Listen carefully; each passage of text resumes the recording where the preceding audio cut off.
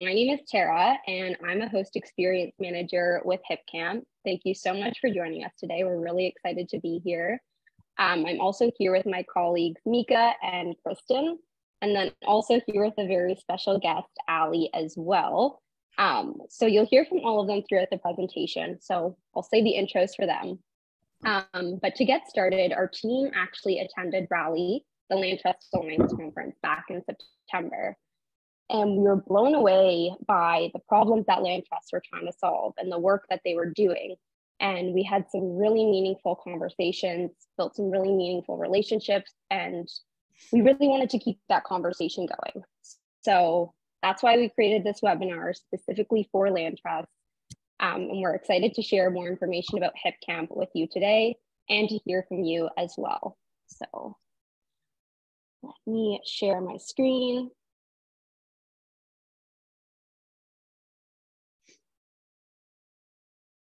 And let me know when all of you can see this okay. Maybe like a thumbs up. Cool. Okay. So here's the agenda that we'll be going through. I'll give a quick introduction to Hipcamp.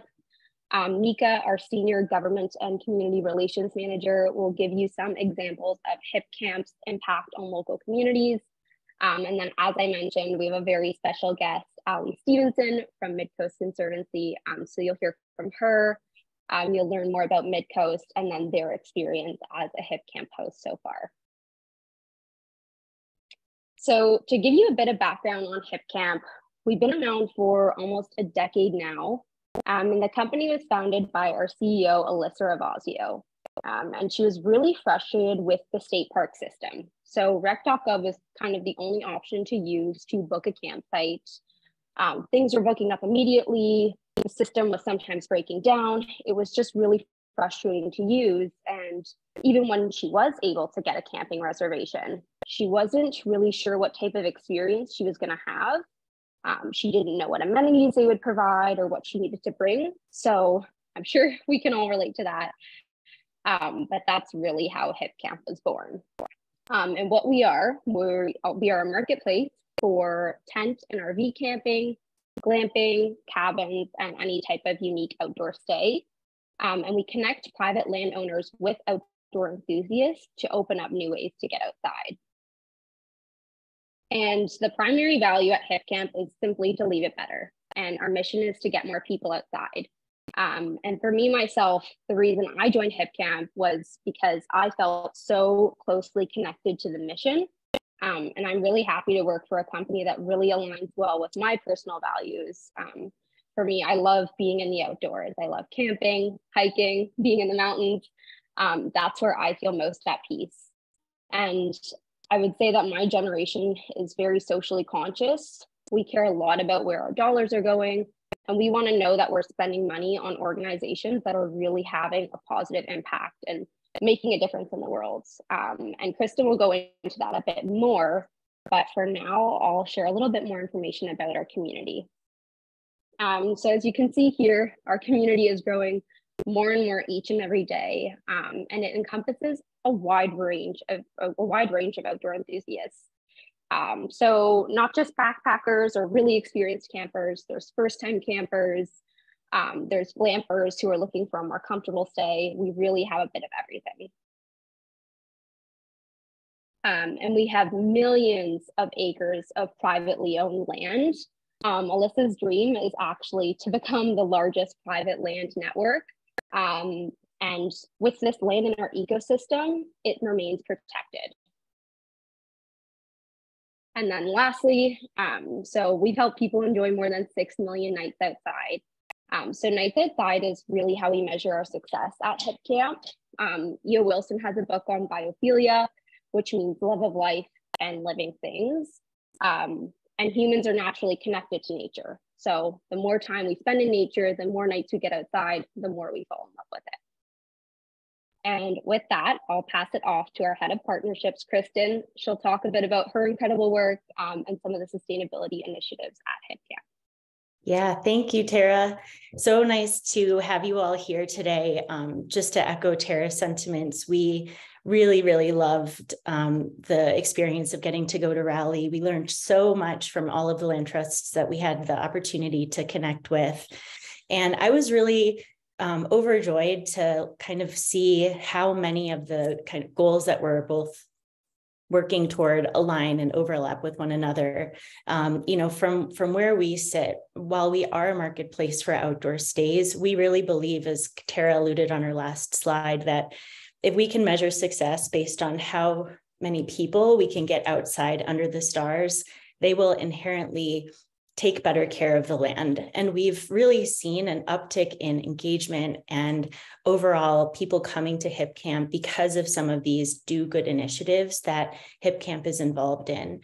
As our head of partnerships, I get to work on really fun projects with the likes of REI, but I also get to focus on land stewardship partnerships. And so I'm working with right now the Smithsonian Institute, the E.O. Wilson Foundation, Xerces Society, and we were the only for-profit organization invited to sit on stage at Half Earth Day in DC this year, where we really talked about, nonprofit organizations are wonderful, but you're not going to get to this goal of protecting the entire world by yourselves. We all need to be in this together. And how can we think about bringing nonprofits with for-profits together and really aligning around our mission and values? And so Alyssa got on stage and she showed this amazing, kind of map of where we have hip camps and the migratory path of butterflies. And everyone in the audience, she said, just got completely quiet because they realized that we have this incredibly powerful platform to reach millions of young people with this really important data set, whether that's bird migration paths or butterfly migration paths, or showing where there's conserved land, indigenous land. And so now we have campers who are wanting to see, like, where can I get outside where I might be able to see like a really beautiful warbler, or maybe catch a glimpse of a migratory monarch on its path from Mexico to California. And so one of the things that we have done is partnered with the Xerces Society, and they have helped us really build this program that has educated Hipcamp's hosts on how to create pollinator-friendly gardens. So we essentially have introduced all of the native plants that a host might need so that they become these designated fuel stations for migratory monarchs. And we've just seen a really quick and steep adoption rate amongst our host community. We have hip campers who've signed up to join the pledge so that they're being mindful of like what they're taking out on camping trips, not purchasing Monsanto-backed granola bars, but really thinking about how organic can we keep our community and conservation-minded. So more to come on this, but really excited to, that this is such a huge part of what we are as an organization. Back to you, Tara. Awesome. Thanks, Kristen. So I'll talk a little bit about the logistics. This will be sent over to you afterwards so you can have a read through. But the main point I want to mention is that it's super easy to get set up. We work with a lot of farmers and ranchers at Hipcamp who are completely new to hosting. They're not super tech savvy, and that's why we're here. So everyone will get paired up with an account manager, and then our support team is available 7 days a week. So you'll actually have someone who you can call, which is really great. You'll have someone help build the listing, walk you through everything, and then, like I said, be an account manager for you moving forward. And you really don't need much to get started at all. We're not looking for you to develop your land in any way. That's not the goal. It can be a very basic camping stay, pack in, pack out. There's no running water required or anything like that. And then another point I'll mention here is that we do provide all of our hosts with insurance for peace of mind. So overall, Hipcamp connects people to nature in a way that really didn't exist before. And it's really important for people to spend time in nature so that they know how to conserve it. Hipcamp is really great for the local community as well. Campers spend on average around $300 per stay at local gear shops, grocery stores, restaurants, etc. And landowners really partner with Hipcamp to offer low impact outdoor stays. As a result, they earn income based on the natural qualities of their land. And this income really helps landowners keep their land intact. It helps prevent subdivisions and sell-offs. We hear from a lot of our hosts that it helps them fund passion projects like growing organic food or protecting natural habitats. But most importantly, it keeps their land open. And with that, I will pass it off to our Senior Government and Community Relations Manager, Micha. She'll talk about some of her incredible work impacting legislation in different states such as Colorado. So. Thanks. Hi, all. I'm Micha. I know we're talking a lot, so I'm going to keep this piece brief, but happy to answer questions about it now or personally one-on-one. So my job is to work with counties and states that are interested in creating opportunities for private land camping across the U.S. and help change or edit current laws to make this use accessible to landowners. So Chaffee County, Colorado is a place that just passed the first of its kind policy in the country to allow for private land camping. And that's really exciting. So their ordinance is called commercial camping on private land. It's different from running a commercial campground, which is often a primary use on a property, requires a lot of development of that property in terms of electricity and bathrooms and water and things like that.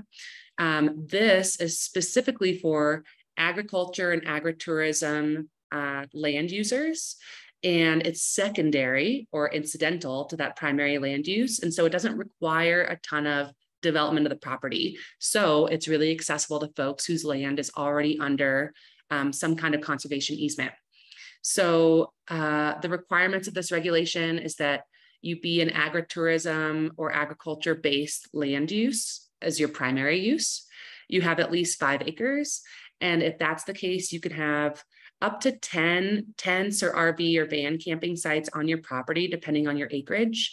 And all you have to do is apply for administrative permits and make sure you're doing things like, respecting wildlife migrations on your property and being fire safe, things like that. So we were able to create this process that essentially allows farmers and ranchers and ag landowners to go from having to essentially wait over 18 months and pay maybe $20,000 to go through a very confusing permit process to being able to walk into the administrative office of the county and apply for a permit, pay maybe $150 in fees and be able to host this kind of land use.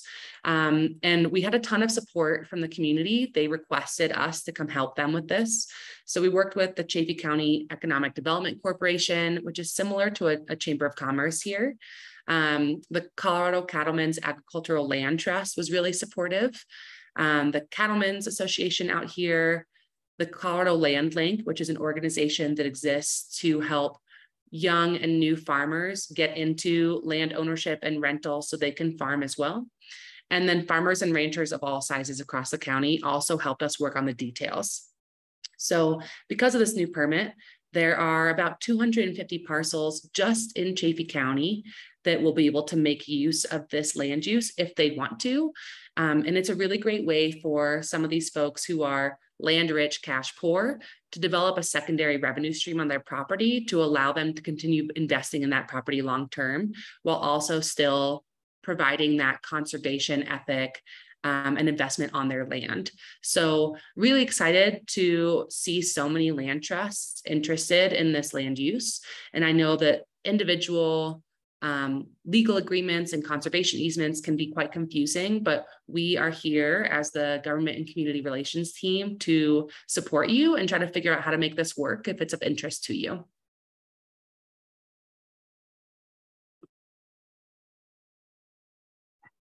All right. It's my pleasure to introduce Ali Stevenson of Midcoast Conservancy based out of Maine. Ali and I had the pleasure of getting connected earlier this year. I was still pretty new to Hipcamp and I didn't really know much about land trusts at all, to be honest with everyone here. And Ali was so gracious in, kind of getting me up to speed on some of the biggest pain points that land trusts face, how Hipcamp has really been a valuable partner in her organization's success, and we've just continued to see the Midcoast Conservancy do such wonderful things with Hipcamp. So I'd love to do a bit of Q&A with you, Ali. Thank you so much for being here. I thought we could start out by having you just share with the group a little bit about your just the journey around having campers at all, like pre-Hipcamp, but just, how long has Midcoast been doing that? And can you tell us a little bit about that experience? Sure. Yeah, Hidden Valley Nature Center is an 1,000-acre preserve that Midcoast Conservancy has. We are the product of a merger about 6 or 7 years ago of 3 land trust water protection organizations and Hidden Valley, and now I've added a 5th land trust to the mix. And Hidden Valley Nature Center was sort of the gem that we were really excited about, because it had been put together over the course of 25 years by a couple who had started building these cabins and things on the land. And so it's a wonderful place for people to go camping because it's super easy. It's none of the cabins is more than about a 2-mile hike in, and a lot of times it's on sort of fairly easy logging roads and stuff. And yet it's not far from the mainstream of, well, such as it is in Midcoast, Maine. It's not very Maine anything, MAIN. But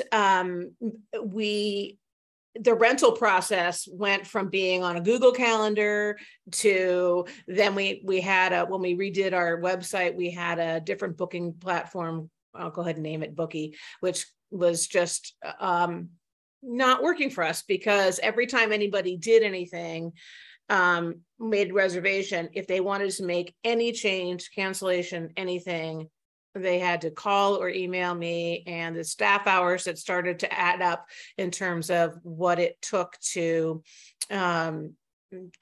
make a reservation happen were cutting into any potential money we were making off of the whole venture. And that was incredibly frustrating, but particularly because our model out there is kind of a self-serve thing. We don't go in between stays or whatever. People just leave it the way they found it, or maybe even cleaner. And we've had really, really good luck with that.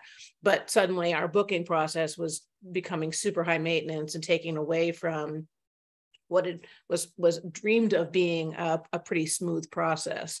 And so thankfully, we found Hipcamp. And as I said to these guys, every time someone makes a reservation or a cancellation or a change to the reservation, I get a little message on my cell phone, and I just look at it and I think, I didn't have to do anything. It just happened all by itself. So that's been dreamy in terms of how self-sufficient people can be in the process of making their reservations in a way that was absolutely not possible on our former platform. That's great to hear. So it sounds like you had a few people managing the kind of campers, and you were able to just downsize that to one and do it all out of pocket.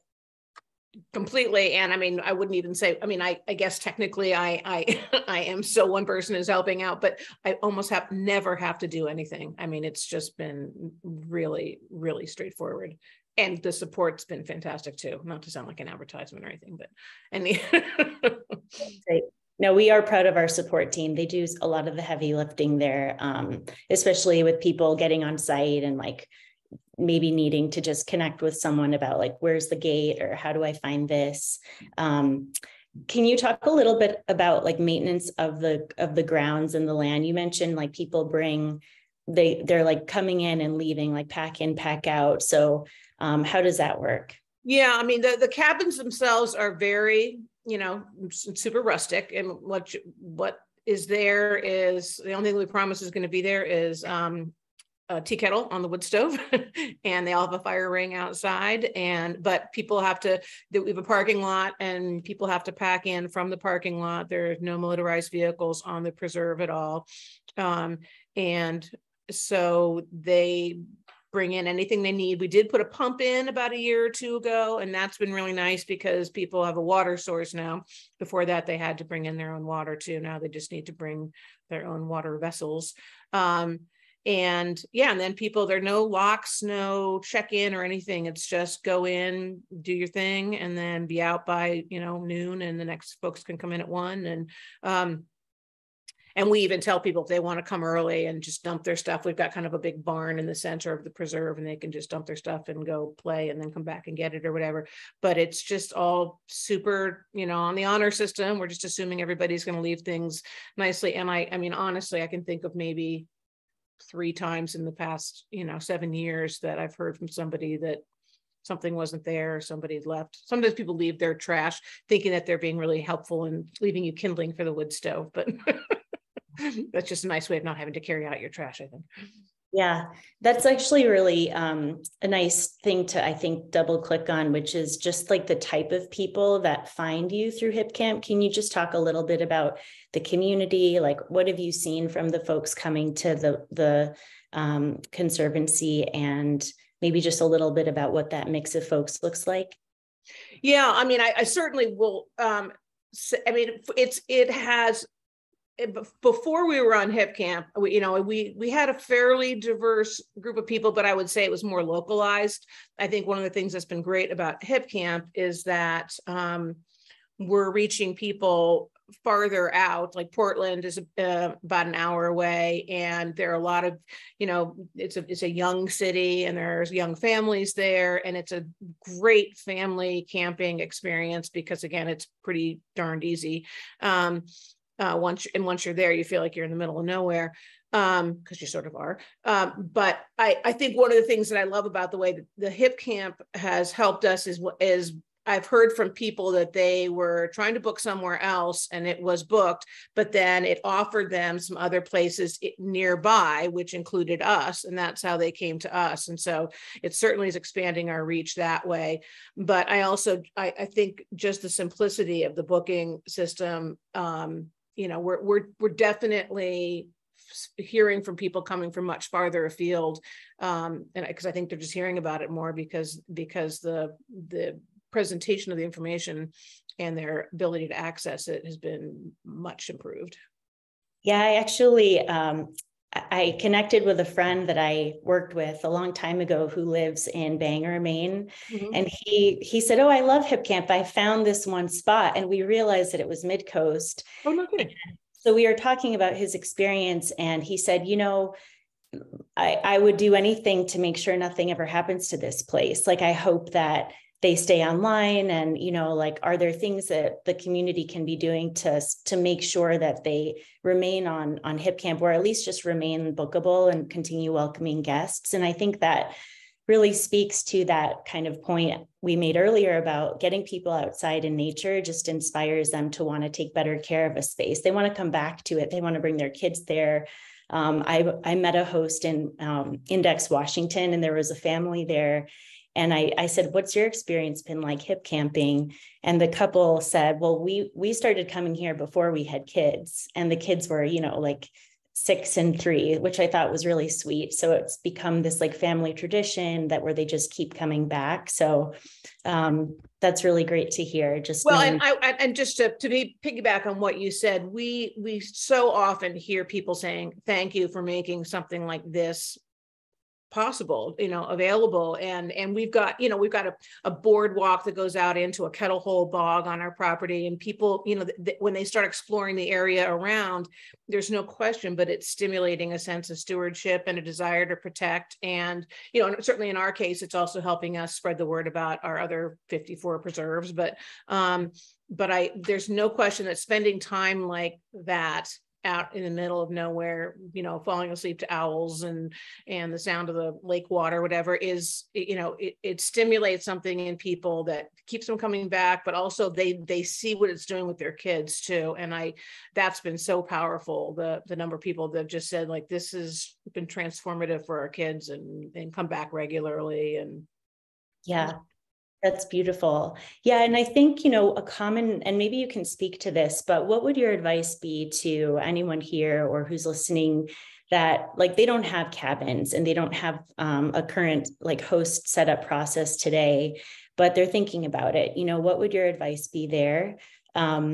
because I think a concern for a lot of folks is like, well, we don't want people coming onto our land and destroying it, or, you know, like messing with nature, or disrupting local habitat. What you just said makes me feel like, well, people come though, and they suddenly fall in love with this space and they want to take care of it. So what would your advice maybe be for someone who's thinking about this? Yeah, I mean, it is definitely a weirdly self-selecting group of people. I don't think that it tends to be people that want to come and party and trash the place, because they're people that have chosen to come to this place because presumably they want to be someplace beautiful and remote and keep it that way. I mean, we have 2 campsites at Hidden Valley. We also have a campsite out on an island in Damascotta Lake, which is a pack in, pack out everything.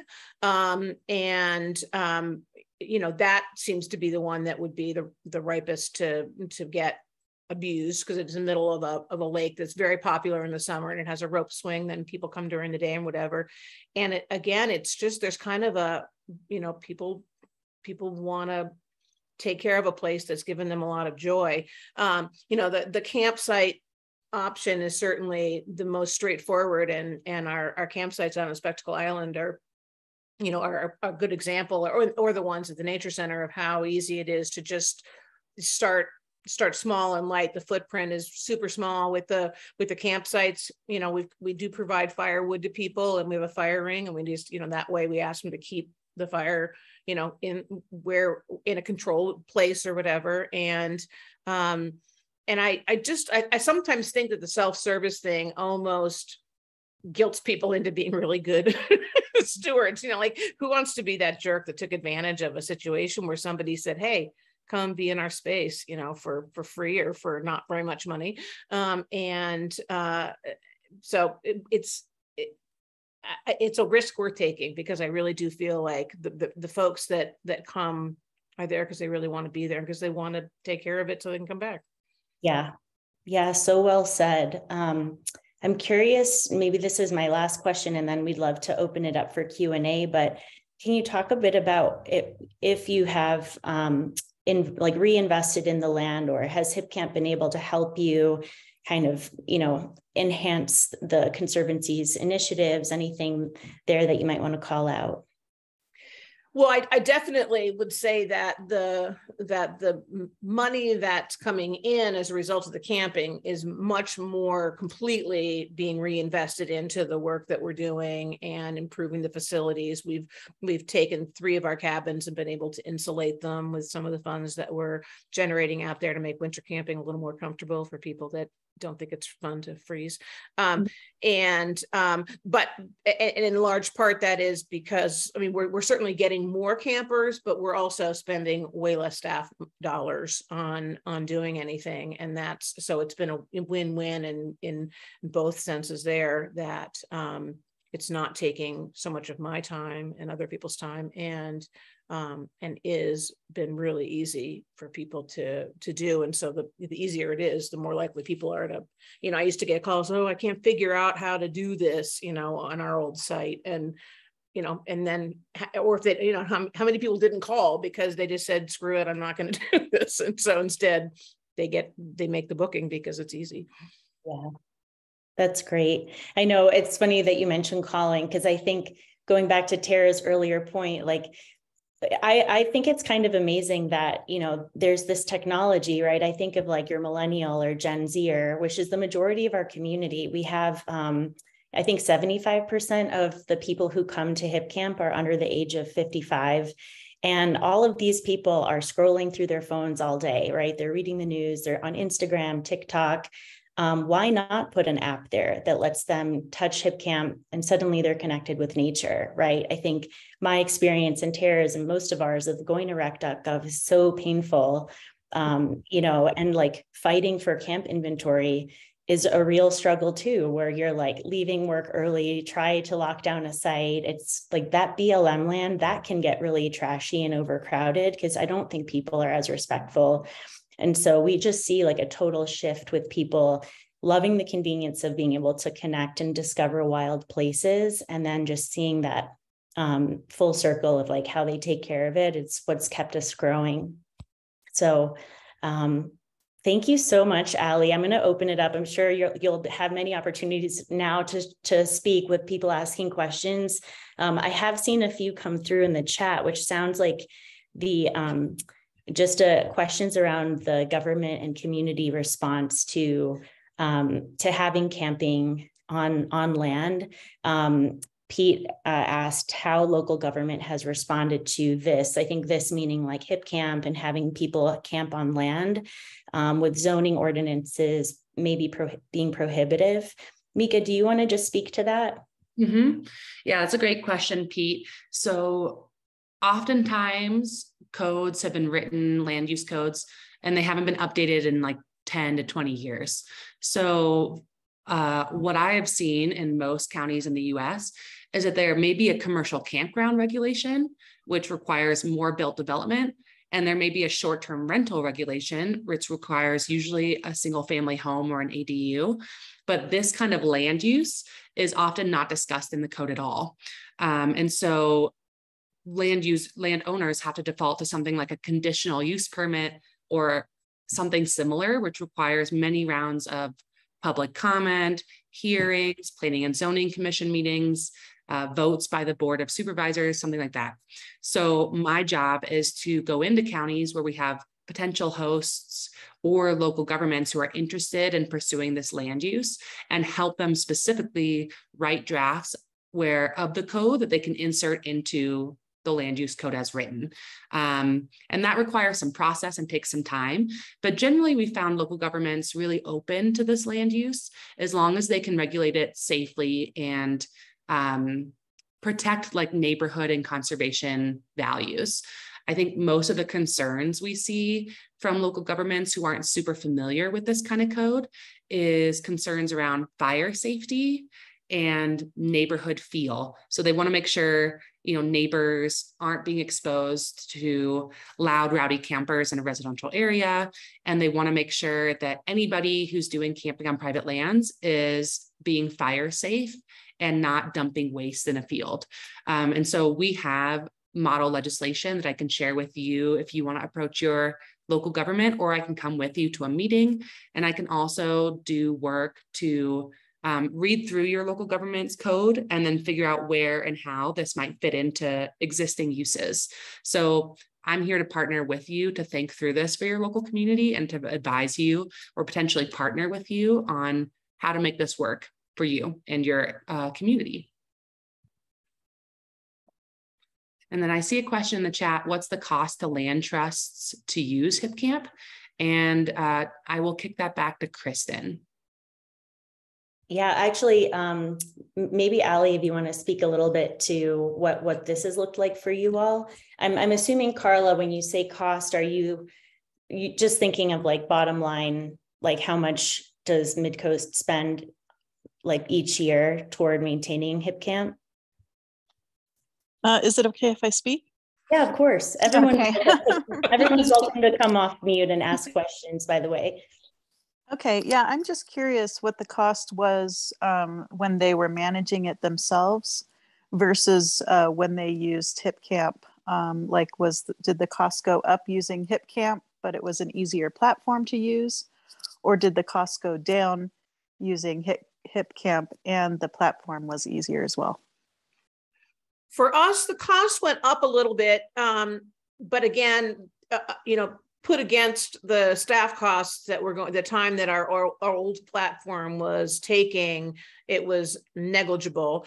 And we did raise our prices are very reasonable, and we did partly because we also offer our members a 40% discount, so we have to.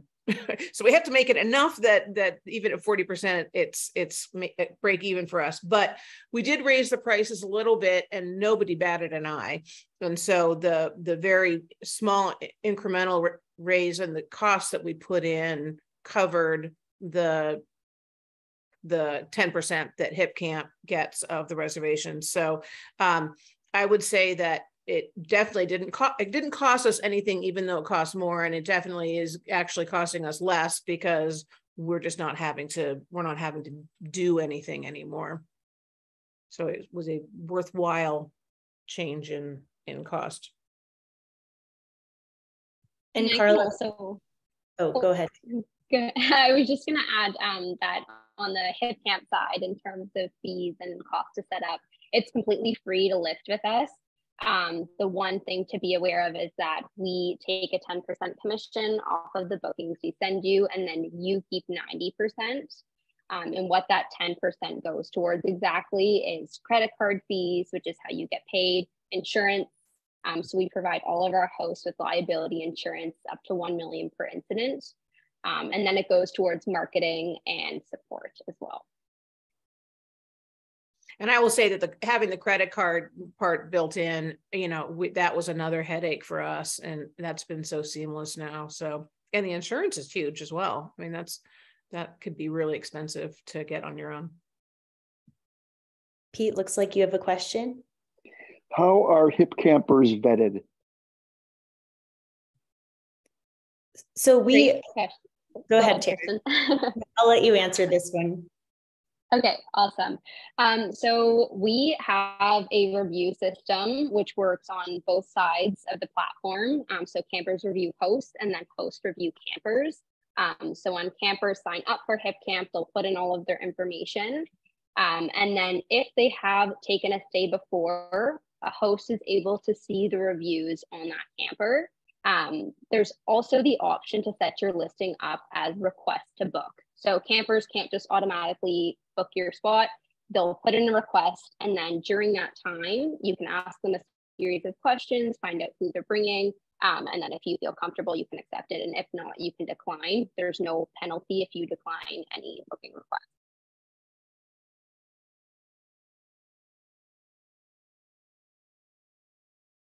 Any other questions? Can I just add to the answer for Pete too? I will say one of the nice things about Hipcamp, and I've worked at a handful of companies, and this is the only place I've ever seen do this, is that we have eyes on every post review for a camper that isn't positive. So if somebody submits a review on a specific camper that comes back negative, we have staff who see those within 24 to 48 hours, and we just remove those folks from the platform. So I will say there's a ton of accountability, both for hosts and campers on Hipcamp, because we are manually looking at every single review that's negative.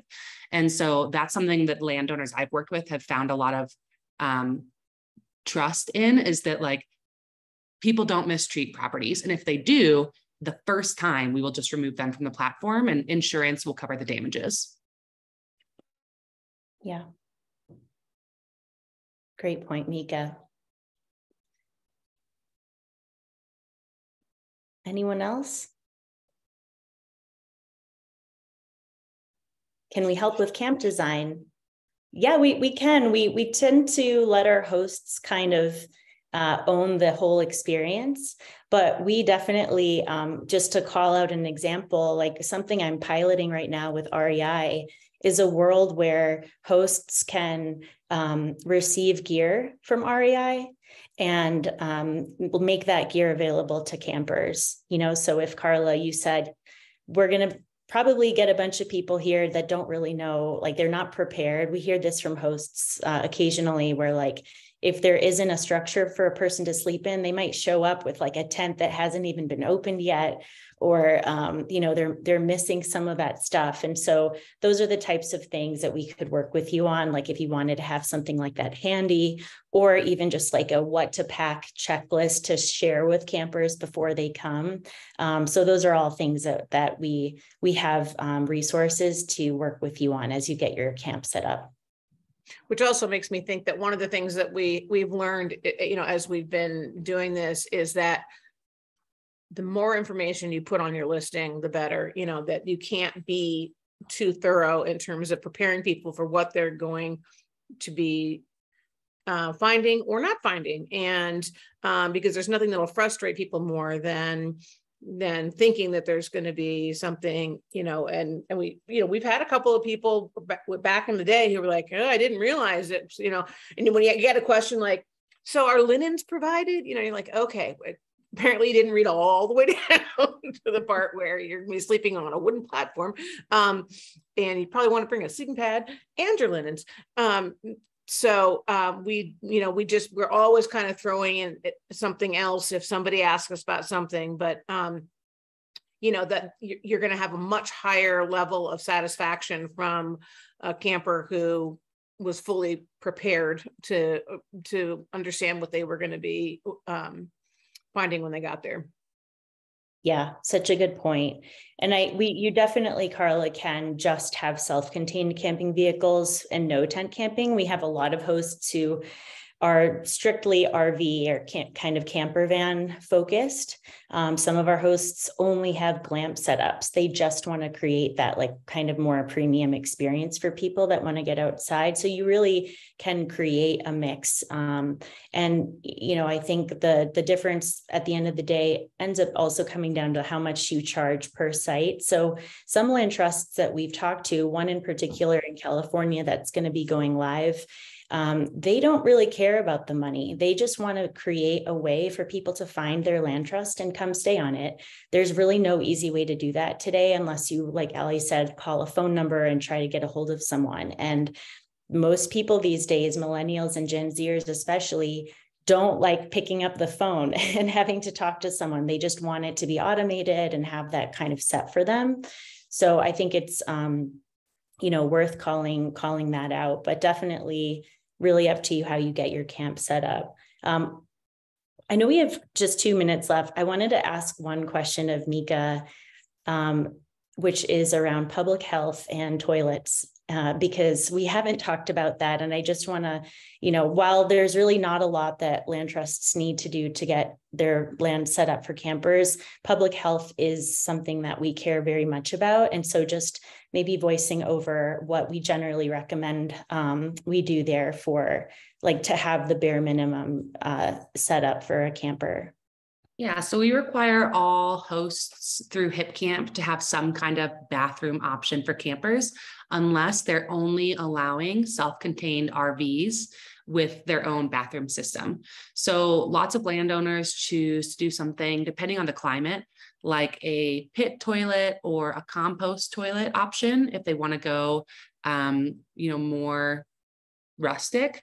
And if they already have a bathroom hookup, sometimes folks will just attach something to their existing septic system and build something a little fancier.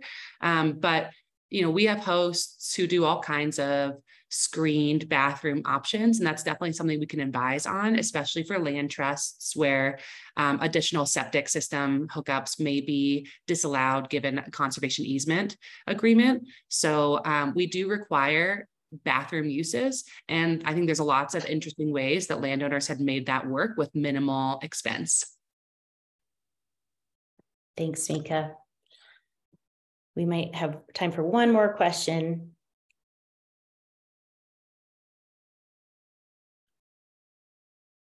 All right, so no questions. You all are going to be becoming hosts. We'll see you all hosting on Hipcamp by peak season of next year. Everyone, thank you so much for being with us today. We really appreciate your time. Ali, thank you so much. It's been so nice. Pleasure. And if anyone wants to reach out to me directly with any questions, I'm super happy. I'm just Ali, ALI at midcoastconservancy.org, and always happy to do a one-on-one conversation with somebody. Thanks, Ali. Maybe we'll include that in just our recap to the group. We'll include a link to this webinar. Feel free to share this with folks within your orgs, people you know. We'll include Ali as well. And yes, please stay in touch if there's any open questions we can answer after today's webinar. Thank you, everyone. Thank you so much, everyone. Enjoy the rest of your day. Bye. Bye.